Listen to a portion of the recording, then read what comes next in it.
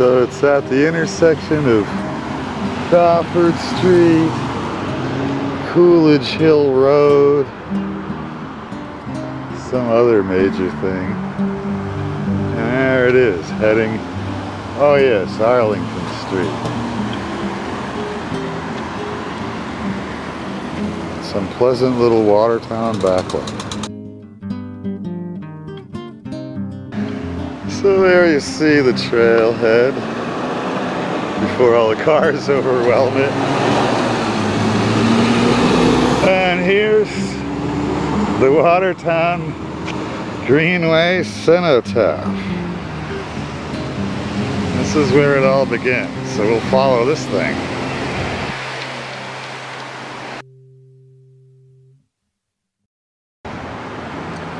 Like every other quality thing the Commonwealth ever does, well, who knows what it cost, and while it is getting a bit run down because of probably lack of money, gotta starve the baby or whatever it is that old clown in Weston thinks.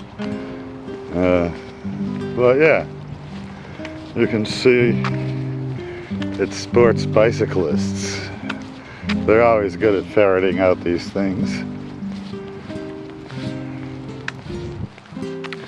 Won't be surprised to run into a dog walker or two.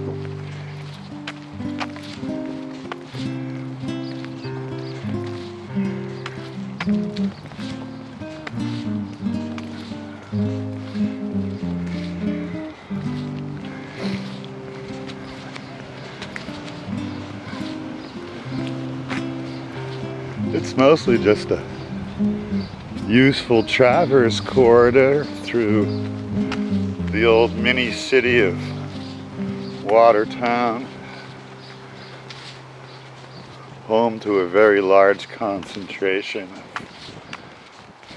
of emigres and refugees from Armenia.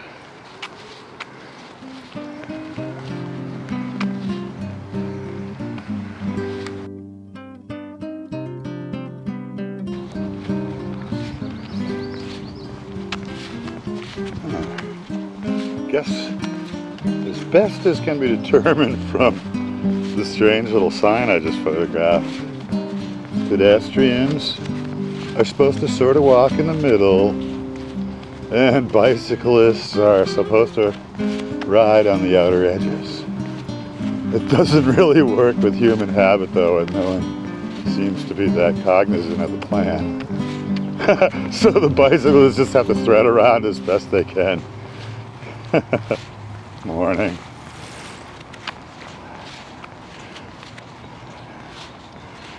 Yeah, there you go. We suck.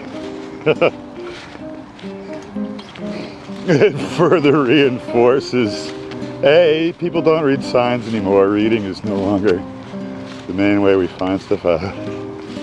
B, their habits of sidewalk use are not about to be significantly modified by such feeble entreaties.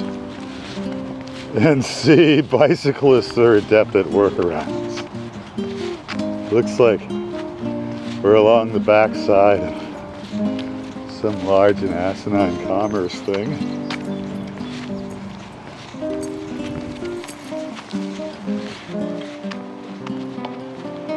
A Target, I believe.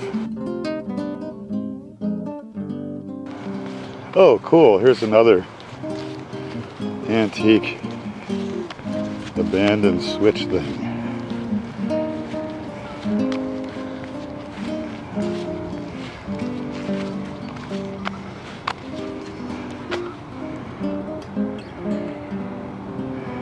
Nice. They've made a little industrial monument of it. And what does this cenotaph tell us, if anything? It's already been graffitied by idiots. Oh, look at this. It's a cool attempt to explain the entire awesome little system that I was yapping about. Not bad. That's where we came from. this is where it heads.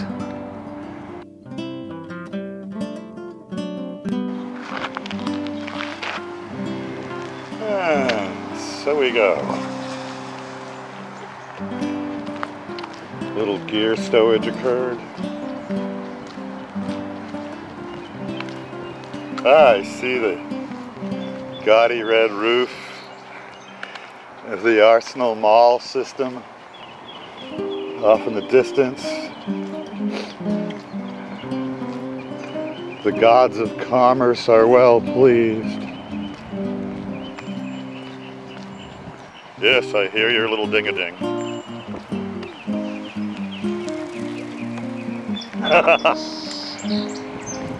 Doofus.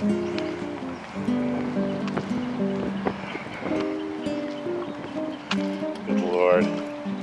So the Commonwealth has dreamed up these bullshit instructions where you're supposed to walk in the middle and the bicycles are on the outer edge, except no one really understands this. I'm actually abiding by this entreaty. And my attempts to do so seem to be puzzling to some of the bicyclists as well. The problem with the Commonwealth is it has too many lawyers and it thinks too much. It gives itself migraines. Kind of like Seattle. It runs itself into the ground, attempting to dream how it can account for all conceivable contingencies because the insurance industry here is huge.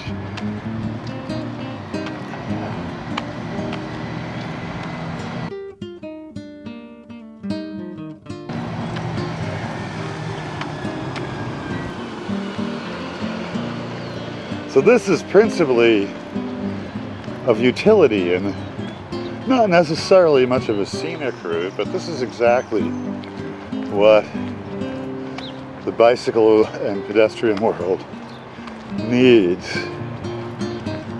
A leveler playing field from our usual miserable options of going where motorists go. Ah, yes. This is probably the major intersection.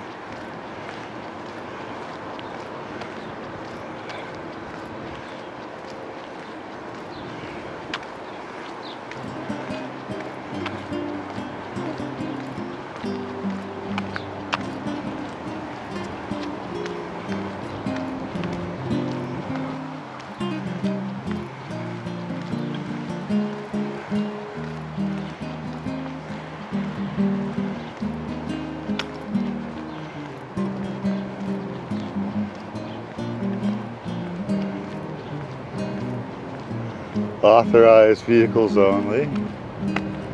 Funny little park. Yeah, that looks like the newly condoized, yuppified mall. This used to be a place where huge and majestic things were made at the height of the American Imperial Empire.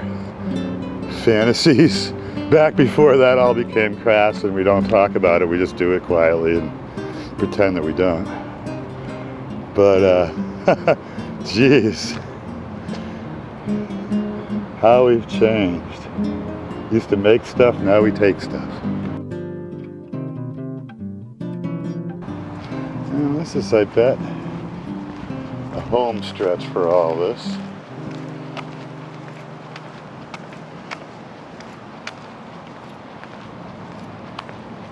I wonder if it goes by the vainglorious mansion some general made.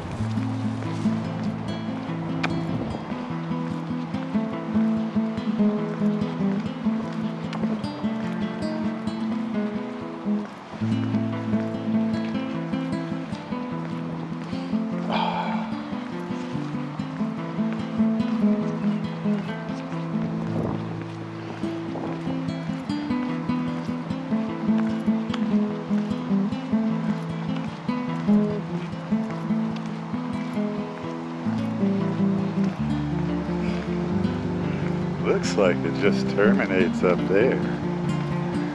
We'll see.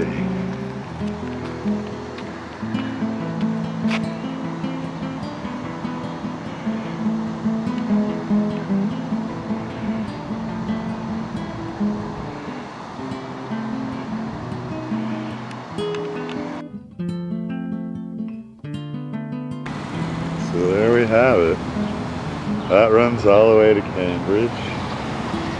This is the end of the little Watertown Greenway way.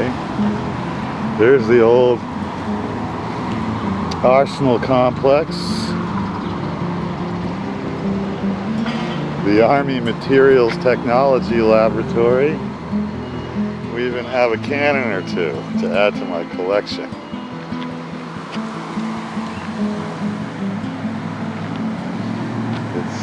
School Street, it would appear. We're at the intersection of School and Arsenal Street.